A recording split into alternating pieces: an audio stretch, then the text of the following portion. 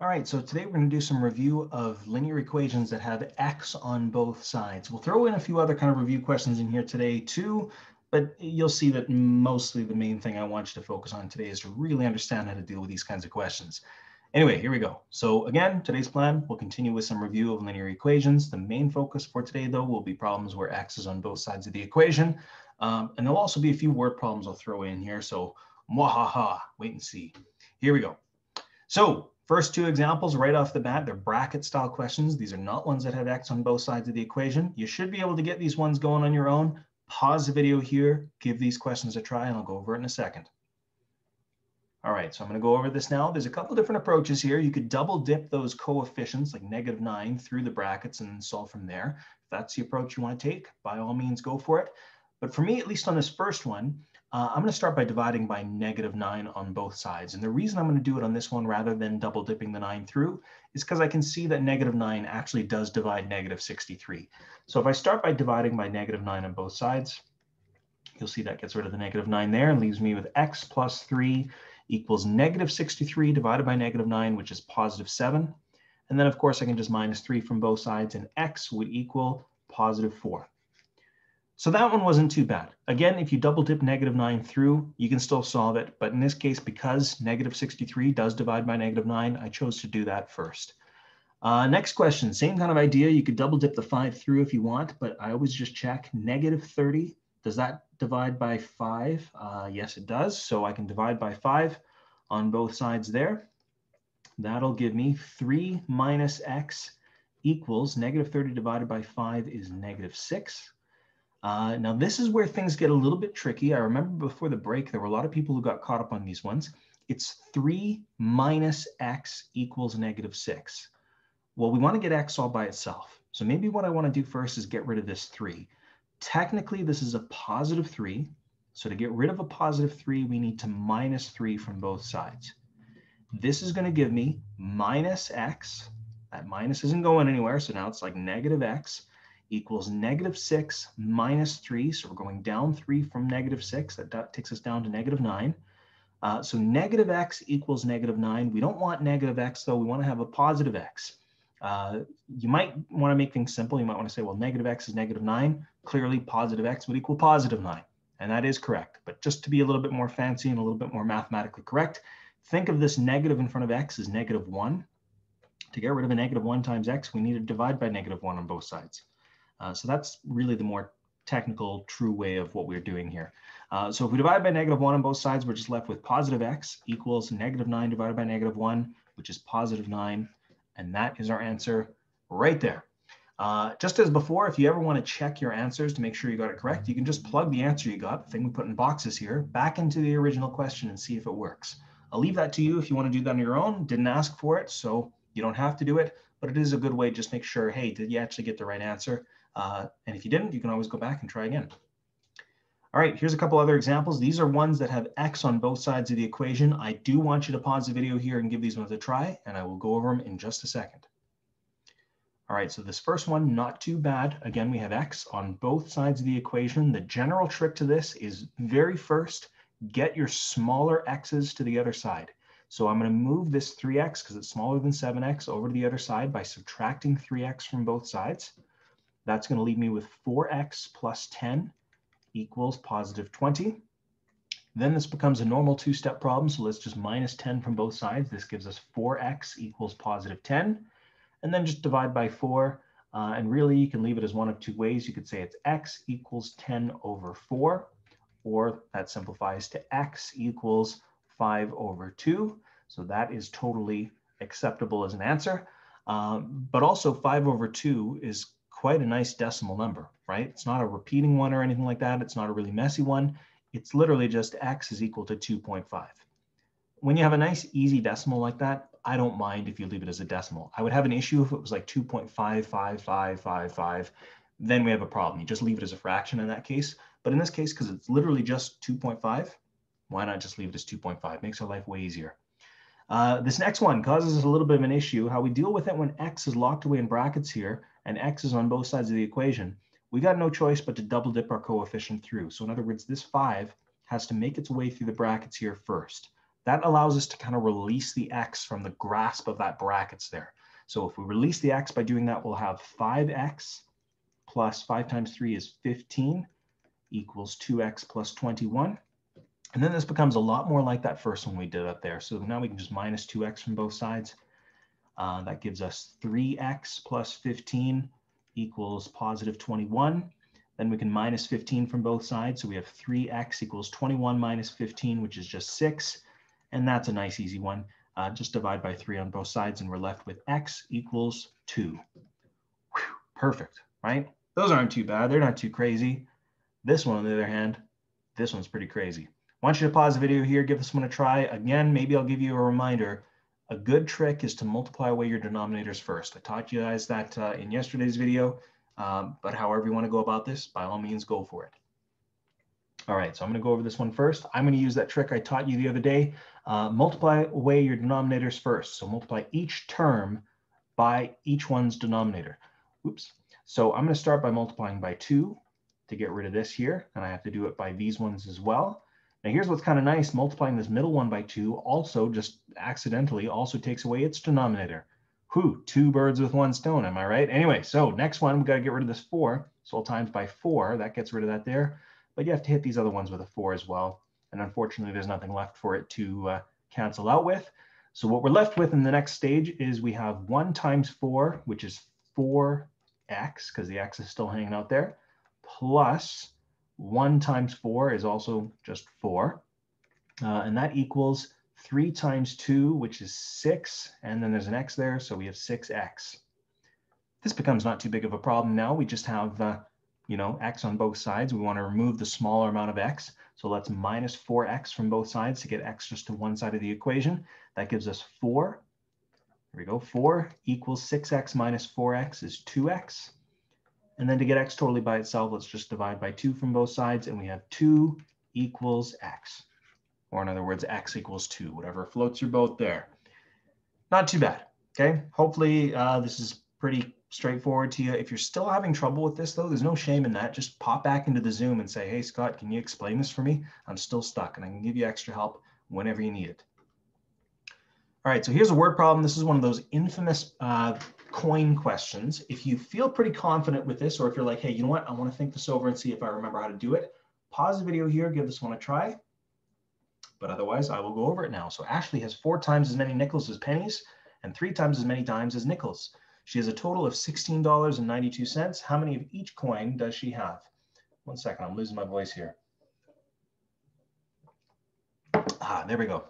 Just had to get a drink. There we are. All right, so what I do when I deal with these kinds of questions is I look at how many of each coin I have, just in terms of how they've explained it, and I think, which coin do I have the fewest of? Well, since we have 4 times as many nickels as pennies and 3 times as many dimes as nickels, the one we have the least of is pennies. So how about I say x equals the number of pennies? And then, of course, since we have 4 times as many nickels as pennies, we can say that 4x, so 4 times our number of pennies, is our number of nickels. There we go, number of nickels. Then we have 3 times as many dimes as nickels. Well, we have 4x nickels. If we times that by 3, that would give us 12x, because 4x times 3 is 12x. 12x would represent our number of dimes. Now, in total, we know we have $16.92. This is where you start attaching a value to each one of these coins. Pennies, of course, are worth 1 cent. So we'll say 1 cent, which is $0.01, multiplied by the number of pennies we have, which is just x. So 1 cent times x. This represents the total value of all of our pennies. Plus, the value of a nickel is 5 cents, so 0.05. Multiplied by the number of nickels we have, which is 4x. This little thing right here, this term we can call it, represents the total value of our nickels. Plus our dimes. Dimes are worth 10 cents, so 0.10. Multiplied by the number of dimes we have, which is 12x. This represents the total value of the dimes we have. The total value of pennies, plus the total value of nickels, plus the total value of dimes, added up, is going to equal $16.92. Now, we can take advantage of the fact that we based everything around x by just multiplying our coefficients through and then gathering our like terms. There's nothing to do on this one here, so we'll leave it as 0.01x. But on this one, 0.05 times 4x is 0.20x. Plus 0.10 times 12x is 1.2x. And this still all equals 16.92. Then we can add all of this together because they all have like terms. It's some amount of x plus some amount of x plus some amount of x. Just add your coefficients together. So 0.01 plus 0.20, well, that's already 0.21, plus 1.2. That, I believe, is going to give us 1.41x equals 16.92. Now, we've made it all this way without a calculator on this part right here. Really, unless you're an absolute math whiz, I don't see any way around it. We're going to have to use a calculator here. So we need to divide both sides by 1.41. So if I divide by 1.41 on both sides, this is going to give me x equals 16.92 divided by 1.41. And that gives us a very nice number. 12 is equal to x. So what this represents here is we have 12 pennies. Because remember in the very first line, we said x is our number of pennies. So x is 12, so that means we have 12 pennies. 4x is our number of nickels. So if you just times that by 4, you're going to see that we have 48 nickels. So just again, I times that by 4. And then we have 3 times as many dimes as nickels. So we now need to times 48 by 3 to get our number of dimes. And our number of dimes are going to be 144 dimes. There we are. You could have also just done 12 times your number of pennies. 12 times 12 is also 144. However you did it, doesn't really matter. It's all the same thing one way or another. And if you're ever not sure, you could always check this by saying, okay, what would 12 pennies plus 48 nickels plus 144 dimes added all together, would that equal $16.92? Take my word for it, it totally will.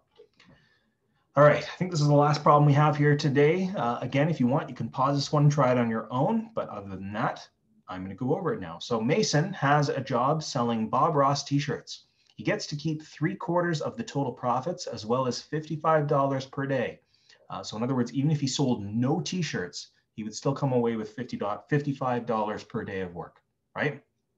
So if he made $580 in one day, one, I'd be very jealous and be saying, you know what, that's a lucrative business selling Bob Ross t-shirts. But two, if you made $580 in one day, how much were the total profits for that day? So here's the key thing.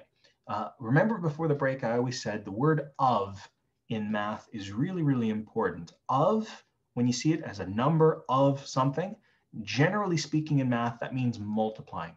So 3/4 multiplying by the total profits would be 3/4 of the total profits, as well as might as well you just say plus, so plus $55 per day. And that's what he gets to keep. So he made $580 in one day. So that's how much he got to keep. We can start plugging this together.